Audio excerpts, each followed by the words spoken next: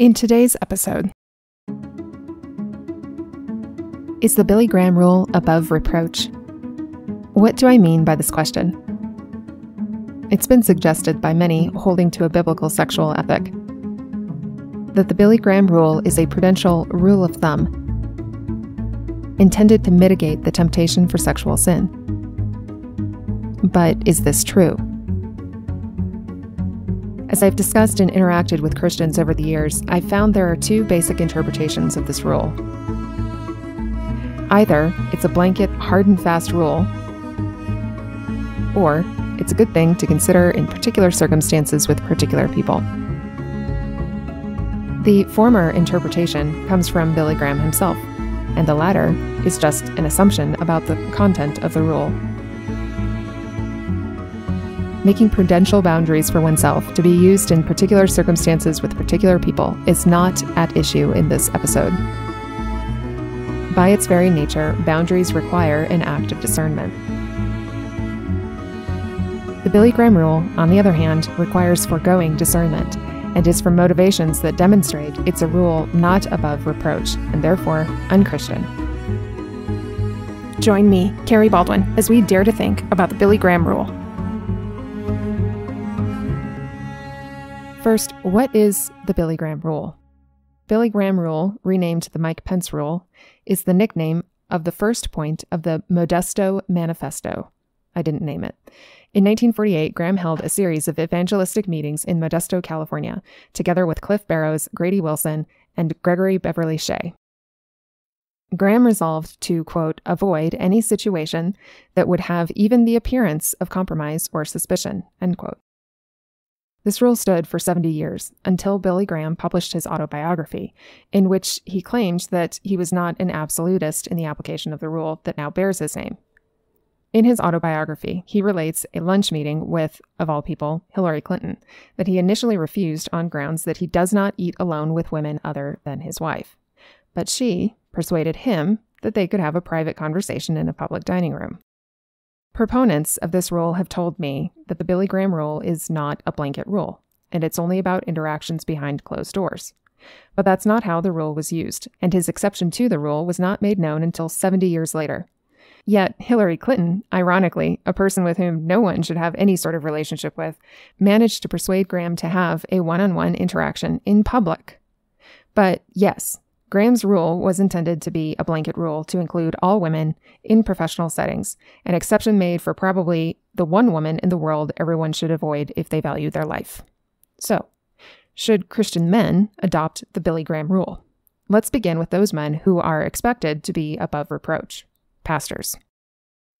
Here's a little thought experiment. Imagine, my Christian brothers, you need pastoral counsel or confession of sin. You send your pastor a text message, or call him, or email him. You don't voice this request to church because you want to keep it private since it's not a public issue. It might even be a problem with your wife, and you don't want it getting back to her.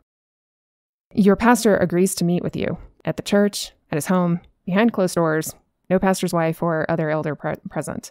You get to have a one-on-one conversation, confess your sin, receive pastoral counsel, and walk away reminded that you're forgiven and may go and sin no more. Congratulations, you participated freely in one of the great benefits of the covenant communion of the church. Now, imagine your Christian sister needs pastoral counsel or confession of sin. She sends the pastor a text message, or calls, or emails, if she knows it. She also doesn't want to voice this request at church, since it's not a public issue. Should he respond? Maybe he can BCC his wife. He doesn't want to keep secrets. Maybe BCC an elder, just to be safe. Maybe he notifies her husband so he can be transparent. Already, there's a potential problem, especially if the woman is seeking counsel about problems in her marriage.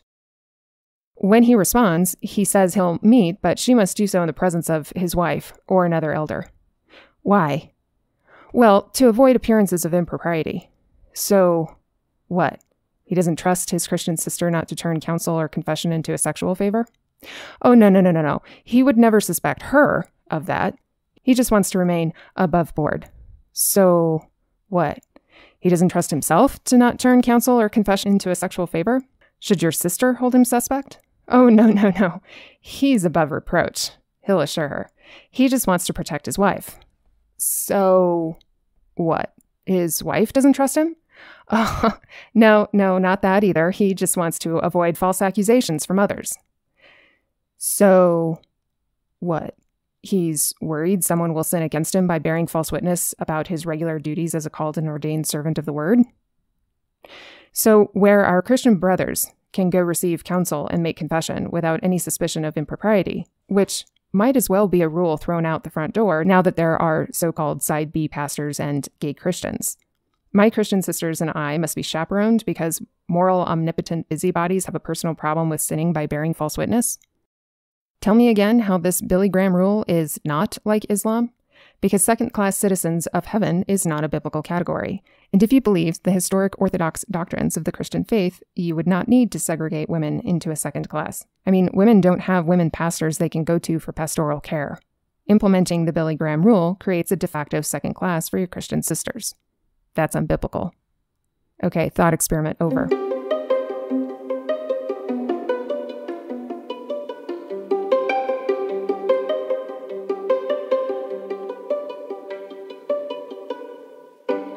Do you know why church officers are called to be above reproach? Ordained officers are not men above accusation or critique. They are men above being guilty before God of false doctrine or conduct unbefitting an elder. Those are two very different things. Many evangelicals act as though being above reproach means no one can accuse or criticize them. That's not the case. From the Orthodox Presbyterian Church, Biblical Qualifications of Elders, quote, "No one should be able to lay a charge against an overseer and make it stick. To be blameless does not mean that one is able to evade accusation or conviction. Rather, a man is blameless or above reproach when his words and conduct conform to the holy commandments of God in Scripture, so that he cannot justly be accused or convicted of any sin." The Scripture says that Job was, quote, "blameless and upright, and one who feared God and shunned evil." Job 1:1, end quote. Do you remember the story of Job? Job didn't avoid any situation that would have even the appearance of compromise or suspicion. Those situations were brought to him. And we know why they were brought to him, to test Job, and Job endured them. He endured false accusations, rumors, and stood the test, even when he decided to try and take God to task for allowing those situations to happen to Job to begin with. 1 Corinthians 4 and 5 speak further. I've excerpted from those passages that Paul writes for brevity. Quote, "For I think that God has exhibited us apostles as last of all, like men sentenced to death, because we have become a spectacle to the world, to angels, and to men. We are fools for Christ's sake, but you are wise in Christ. We are weak, but you are strong. You are held in honor, but we in disrepute. To the present hour we hunger and thirst. We are poorly dressed and buffeted and homeless, and we labor, working with our own hands. When reviled, we bless. When persecuted, we endure. When slandered, we entreat. We have become, and are still, like the scum of the world, the refuse of all things. I do not write these things to make you ashamed, but to admonish you as my beloved children. For though you have countless guides in Christ, you do not have many fathers. For I became your father in Christ Jesus through the gospel. I urge you, then, be imitators of me. That is why I sent you Timothy, my beloved and faithful child in the Lord, to remind you of my ways in Christ, as I teach them everywhere in every church. Some are arrogant, as though I were not coming to you. But I will come to you soon, if the Lord wills, and I will find out not the talk of these arrogant people, but their power. For the kingdom of God does not consist in talk, but in power. What do you wish? Shall I come to you with a rod, or with love in a spirit of gentleness? It is actually reported that there is sexual immorality among you, and of a kind that is not tolerated even among the pagans. For a man has his father's wife, and you are arrogant. Ought you not rather to mourn? Let him who has done this be removed from among you. I wrote you in my letter not to associate with sexually immoral people, not at all meaning the sexually immoral of this world, or the greedy and swindlers or idolaters, since then you would need to go out of the world. But now I'm writing to you not to associate with anyone who bears the name of brother, if he is guilty of sexual immorality or greed, or is an idolater, reviler, drunkard, or swindler, not even to eat with such a one. For what have I to do with judging outsiders? Is it not those inside the church whom you are to judge? God judges those outside. Purge the evil persons from among you." End quote. Being above reproach means quite specifically that officers are not guilty of sexual immorality, greed, idolatry, reviling, drunkenness, or swindling. And it also doesn't mean you evade the accusation of these things. Paul is essentially promising officers you will be falsely accused. His response? What of it? Unless, of course, there are officers among you who are guilty. What Paul says is not to disassociate from the world, but to disassociate from those who are guilty of these sins who bear the name of brother. They are, in fact, to go into the world to preach the gospel to the sexually immoral, greedy, swindlers, idolaters, etc. But among their own ranks, as brothers, officers, they are to purge the evil persons from among you. If you're called by God to bring the gospel to a dying world, a world full of sin, misery, rumor, and false witness, your character must be such that you are not guilty of sexual immorality or greed or idolatry, reviling, drunkenness, or fraud. Not that you're avoiding the possibility of accusation altogether. I hope you're enjoying this episode of Dare to Think. I'm Carrie Baldwin, and I'm an independent researcher with a degree in philosophy. My mission is to rethink prevailing paradigms in politics, religion, and culture. Please consider subscribing to Dare to Think on your favorite podcatcher. Also, please go rate and review Dare to Think on Apple, Spotify, YouTube, or Amazon. This will help others find my podcast. If you'd like to stay up to date on my latest articles and episodes, please subscribe to my monthly email list at mereliberty.com/signup. Billy Graham created his rule to evade accusation or conviction, not to demonstrate his mature character that marks qualified men called for ordination. What Graham conveyed in that rule was that he was not above reproach, that his character was not mature enough to withstand false witness. Men who fail the biblical qualifications for elders are already a liability before God and so are not called. An already ordained officer exhibiting these disqualifying behaviors should be removed from office, not cajoled. If you can't be blameless in the presence of any woman not your wife in any situation, then you are by definition not above reproach. You disqualify yourself. A false accuser is just that. Within the church, false accusers should be disciplined, but if a credible accusation is brought, the accuser has a right to be heard. Calvin explains more. Quote, Paul is not merely directing Timothy as to the sort of men he should choose, but he is reminding all who aspire to the office that they should carefully examine their own life. Even Jesus says to those who commit the sin of lust to gouge out their own eyes, in other words, take responsibility for their own sin, not handicap all women around them so he doesn't have to be concerned with taking responsibility for his own sin.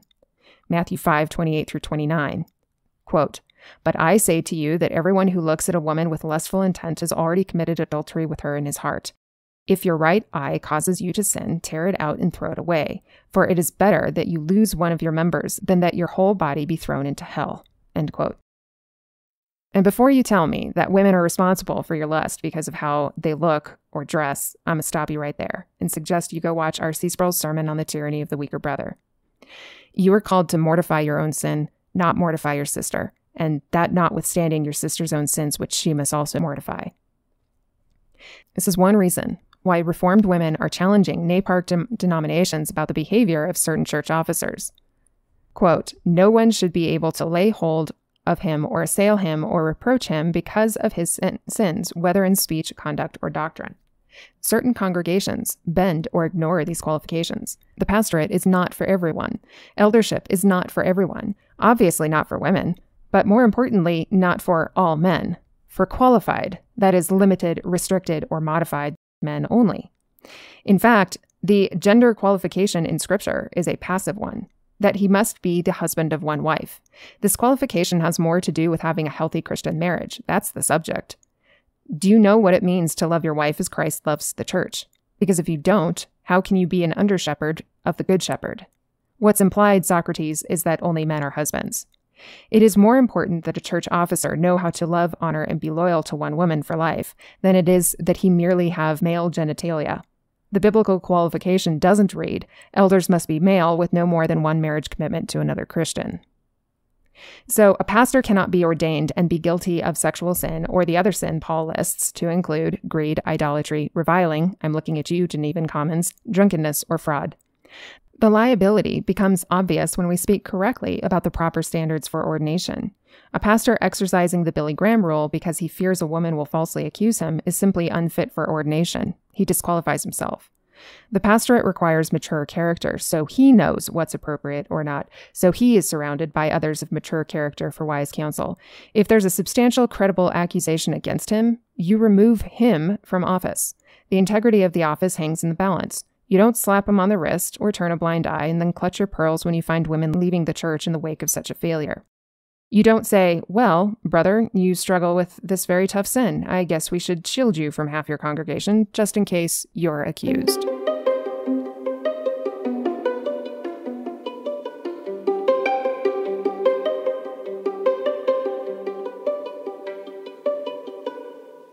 What the Billy Graham rule is not.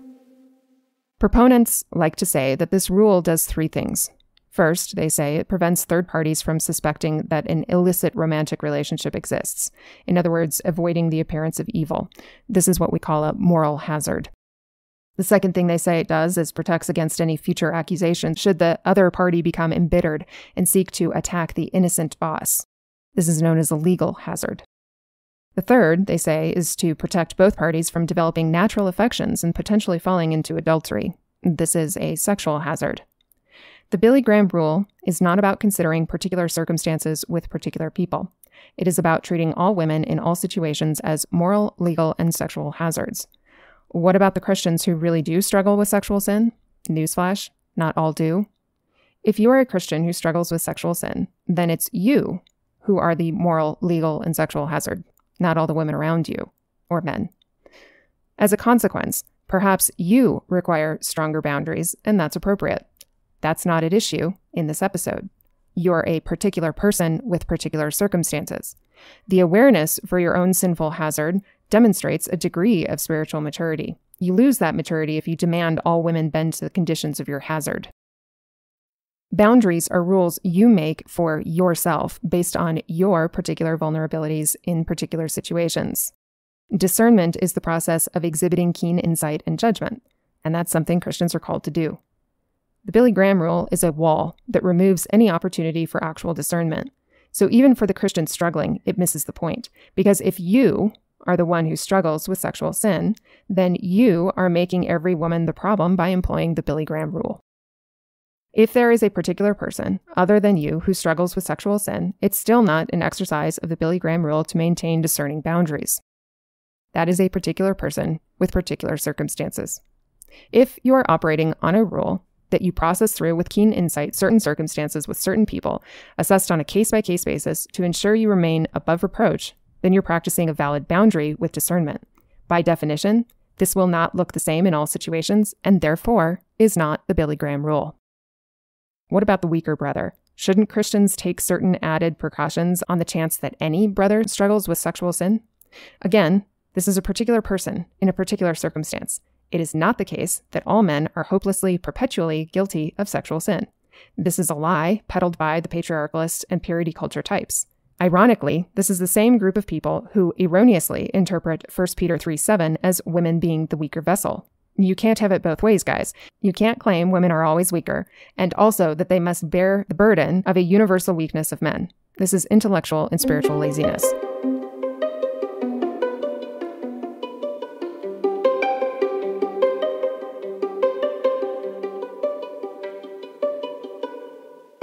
The Billy Graham rule is simply not above reproach, and no Christian should follow it.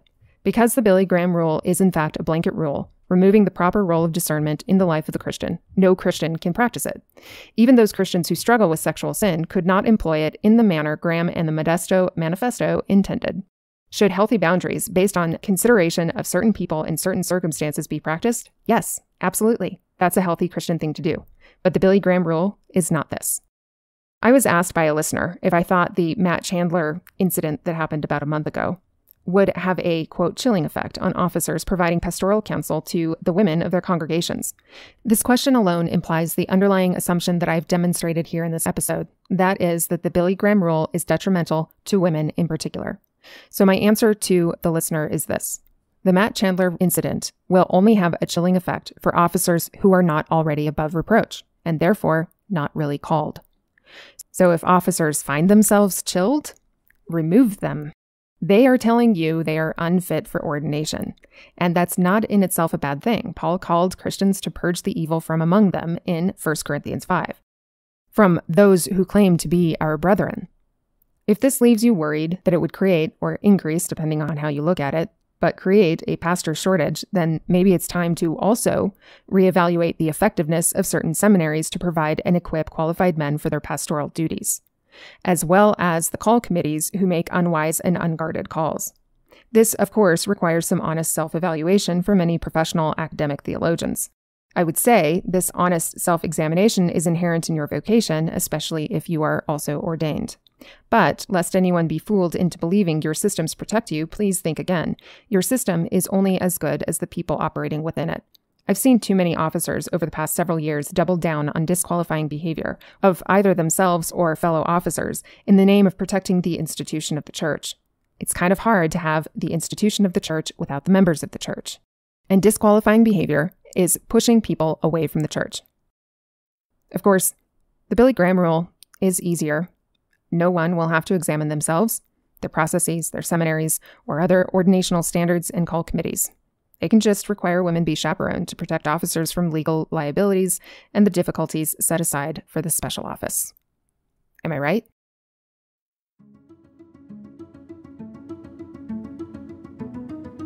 Thank you for listening to Dare to Think. This is the official podcast of my website, mereliberty.com. At Mere Liberty, I publish all sorts of content, which reflects on and teaches about truths written into the fabric of reality, revealed through Scripture and God's created order, that appreciates and respects the complex, irreducible nature of that order, and aims at inspiring and reorienting human action toward freedom and flourishing.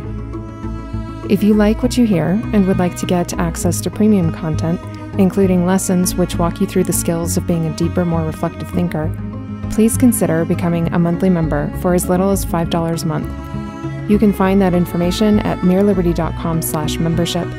And please do leave a review of Dare to Think on Apple and YouTube, and follow me on Facebook and Twitter.